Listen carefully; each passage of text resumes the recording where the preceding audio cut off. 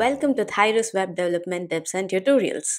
In this video, we will see how to create this toggle switch so that you can switch between light and dark mode pages on your website very easily using just Tailwind CSS and plain vanilla JavaScript.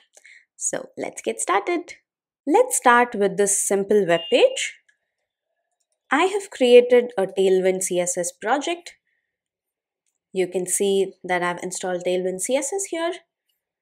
I am using a custom style sheet, and in my public folder I have index.html, and using a build script here I built this custom style sheet into the style sheet that I put into index.html. If this is too confusing for you or you need help setting up a project exactly like this, look into the video that I have linked above. So now let's get started with this. As you saw, this is a very simple web page. Now what we need to do is first include a switch, as you saw in the beginning. So we put a switch right here. It's actually going to be a checkbox that will be toggled. Let's give it an ID toggle, and we're actually going to hide this with class hidden and create the switch look to make this work. So let's start with a div with width 9, height h5, flex of course, items center, bg gray 300, rounded full, p1, and that's it. This is the switch, but here comes the dot within the switch. Div class width w4 h4 pg white, rounded full, shadow md. Yeah, that's it. Let's see what this looks like. So yeah, we have the switch, but it's aligned here. I guess we should put this whole thing into this container, and now we have it aligned on the left. So let's wrap this inside a div with flex, justify end, and items center, because within this we're also going to have the light and dark labels, right? So let this whole thing be inside another div.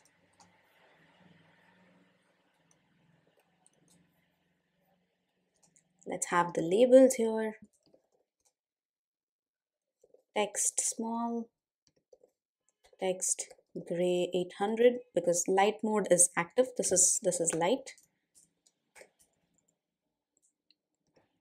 And then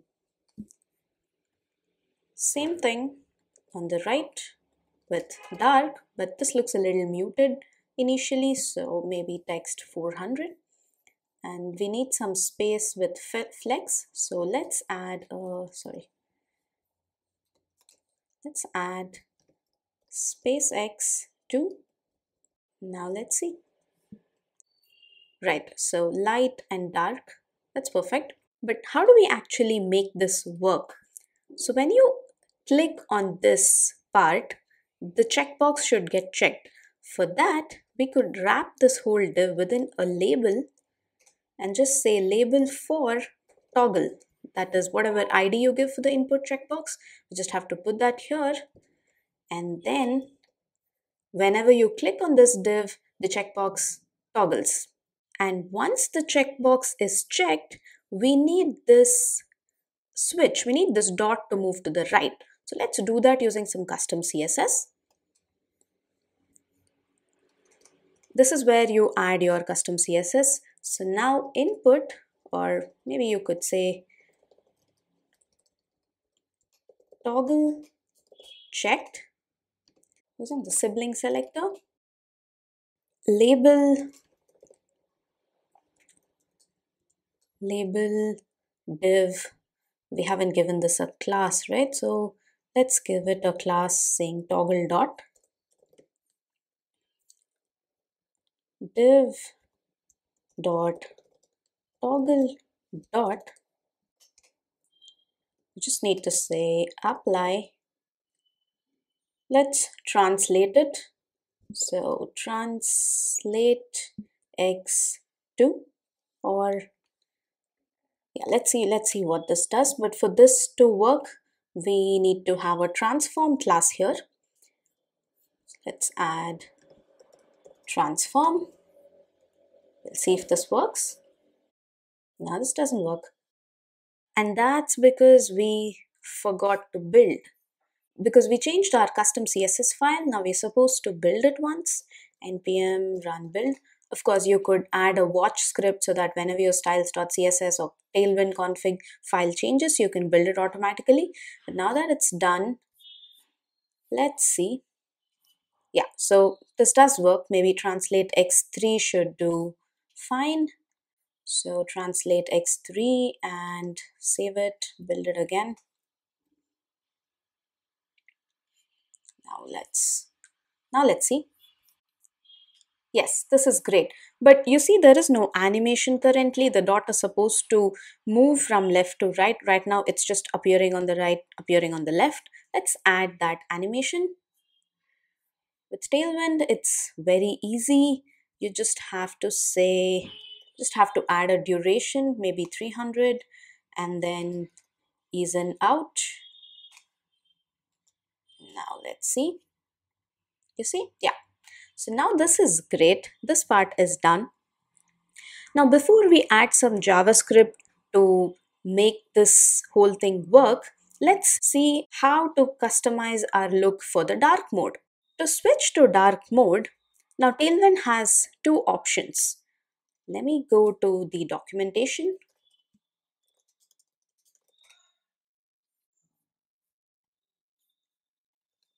So if you go to dark mode, you can see that in your tailwind.config.js file, if you have dark mode set to media, whenever the user's operating system preference is dark, then all your dark variants, like you can add dark BG gray. So if the user's preference is dark mode, then automatically the user will see this in place. But we can also toggle dark mode manually, which is what we are doing in this video, for which you need to have this line dark mode class instead of media in your tailwind.config.js file. So let's do that first. Go to your config file and you see we have this false. You could change this to media or class.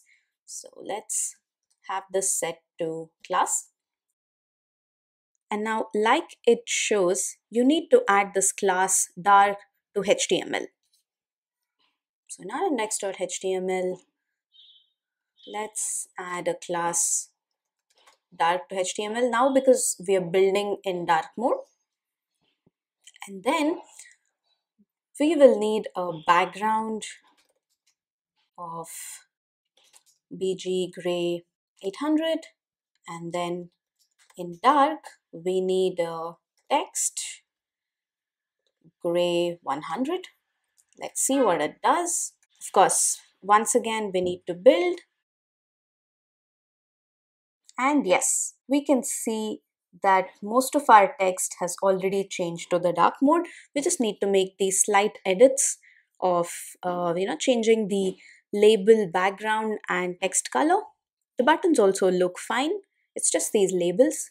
So let's change the labels here to dark text gray 200 and then dark BG cyan 800. Let's see what that looks like. Yeah, this label looks fine. So let's add these two to all other labels as well.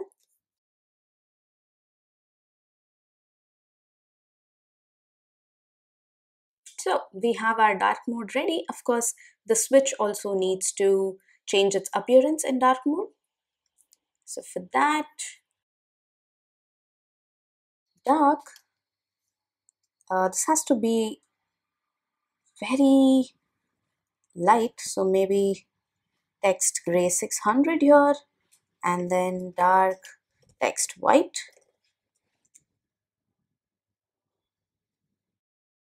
Almost fine, maybe it's too much. So here we make it text gray 100 and then text gray say 500 here. Yeah, this looks almost fine. Only change the background color of the switch, it's too bright. That comes here. So BG gray 300, and for dark, let's have a BG gray say 600. Yes, this looks great. Now all we need to do is add some JavaScript to actually make this toggle the light and dark mode. All we need to do is whenever this checkbox is checked, we need to add this class dark to our HTML, and whenever it's unchecked, we need to remove the class dark from HTML. So coming here, add the script tags, const checkbox, document dot query selector. Of course, you can do this with Vue or React or jQuery, whichever you're comfortable with. I'm just doing it with vanilla JavaScript to show you how easy it is. And const HTML is document dot query selector HTML. Okay. Now let's have this function const toggle dark mode. This function checkbox dot checked. Let's use the ternary operator here. If it's checked, then html dot class list dot add dark, else html dot class list dot remove dark.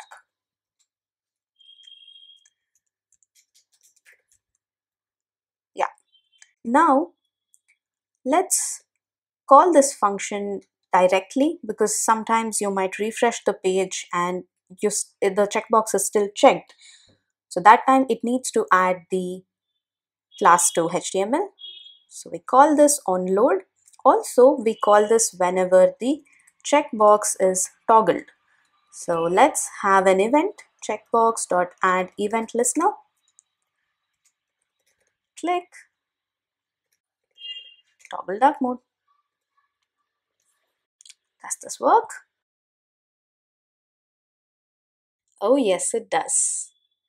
The only thing missing right now is the cursor should be pointer. That is so easy to add. Come to the label and add a class cursor pointer, and then that's it. So have fun changing from light to dark mode, implement dark mode in your website, and let me know in the comments if this really helped you. Do share the video across. Thank you for watching. Hit a like and share this video ahead. If you enjoyed watching this, don't forget to subscribe below and turn on the notifications so you won't miss a single video from Tailwind.